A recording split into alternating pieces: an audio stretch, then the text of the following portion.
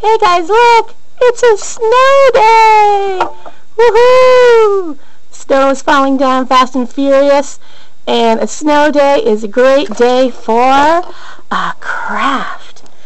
So let's come on over here. First of all, let me show you Oziandra and her outfit of the day. She's looking so cute in purple. She's got a little purple knit hat with a gold ribbon, and then a little pale lavender onesie with pink flowers.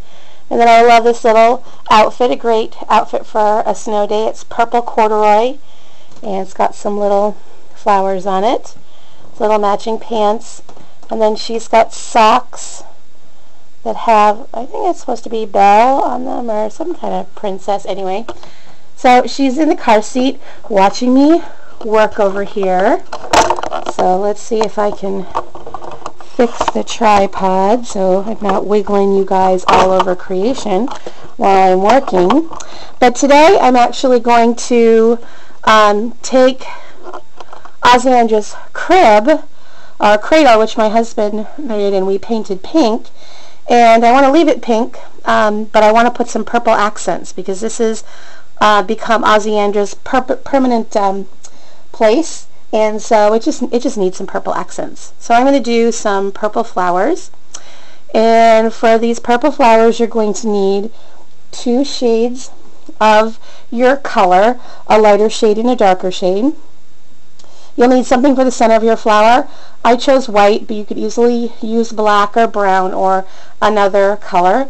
You want it to be quite a contrasting color. And then you can use the same method that I'm using to make the flowers to make leaves. You're going to need to let the flowers dry first and then come back over and do the leaves. So you're going to need the same thing. You're going to need a dark and a light color of green. And if you're going to do vines and stuff, again, you do that after you'd painted the flowers. You would need a thin brush. Again, that's something I'm going to do later. But to make the leaves and the flowers, you're going to need a wide, flat brush like this. And then you'll also need a paper plate. Foam works well because it's not going to soak through. So I'm actually going to put flowers in lots of different places. I'm going to put some on the foot and some on the head. And I'm going to start with right here in the middle. Let's see, I can make this, oh, I bumped you guys. There we go. I'm going to get it in a nice stable position. Oh goodness. So here's my palette. And then I've got my 2 colors here. And you just want to run a line of one color. See that? That's the lighter color. And then right next to it, a line of the darker color right next to each other. I think the light is so bright they're looking like the same color, but they really are the light and the dark. And then I'm just going to bring my brush once. I'm not going to mix it or muddy it or go in circles. I'm just going to do one swipe. So basically I get kind of half of my brush filled with the light and half with the dark. This is going to make a flower that already has kind of a shadow or an accent color. It's going to look more like, I don't know, dimensional, I guess. I don't know. Right. So just like that. I don't know if you can see, dark and light. I'm going to start in the middle, just about here. And I'm going to hold my brush, I'm going to hold my brush straight up and down, straight up and down like this, and draw sort of like an elliptical shape.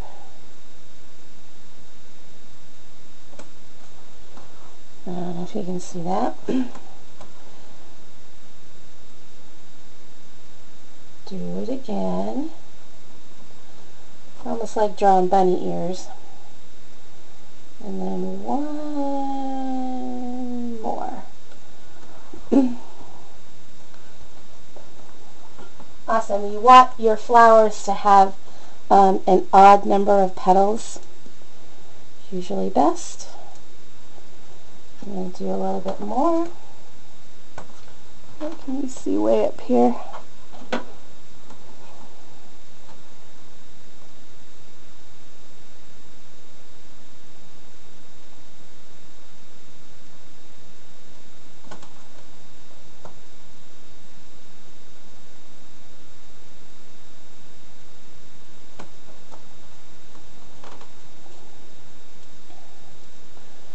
I'm going to come down here and get some. Do the same thing down here.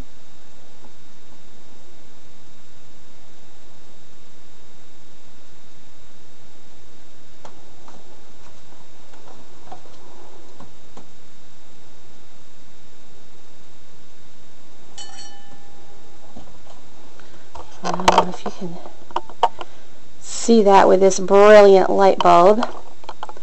It's so bright that I think it's kind of washing things out a little bit.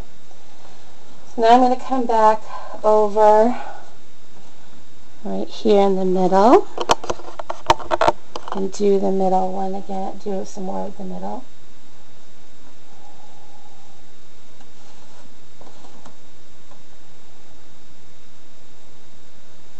One of the rules in design is that you always do things in odd numbers.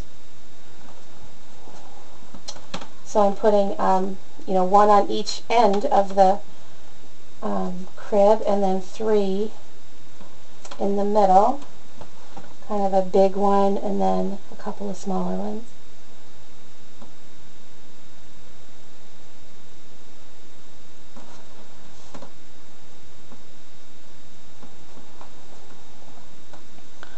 There you go. You don't want to necessarily make them looking even and perfect. These are flowers, and they're supposed to be, not be perfect. Let's go up here to the top. I don't know if my light's going to get up there.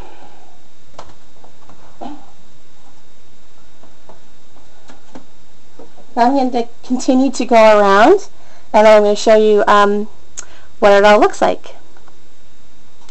TTFN. Alrighty, so I'm all done. I decided to go for the leaves, and because the color was a lot darker than I thought, I decided to just do a minimal amount of leaves, and then I've gone ahead and with the tip of my brush, not the tip of the handle of my brush, made just small white dots in the center. So I'll just walk you around what they look like. I didn't really try to make it look like any particular type of flower that exists in nature, just basically like a floral pattern. I also didn't try to necessarily, match them and make them all look identical. So I'm just waiting for this to thoroughly dry. There's the headboard. And then I'll put Oziandra back in there along with all of her bedding. But thanks for watching this tutorial on how to paint flowers. I hope you guys have a wonderful day. TTFN. Ta-ta for now.